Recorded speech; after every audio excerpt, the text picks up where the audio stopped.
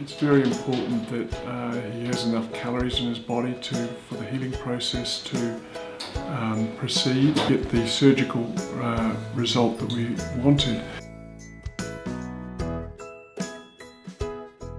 He obviously needs enough nutrition for his body to get through the healing process appropriately as time goes on following those sorts of surgeries.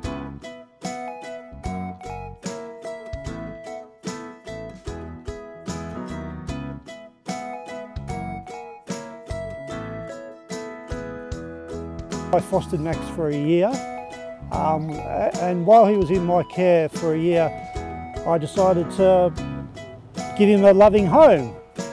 3 or 4 months of his operation, he was walking 20 minutes, 30 minutes a day. He was lifting his back leg. He was a normal dog.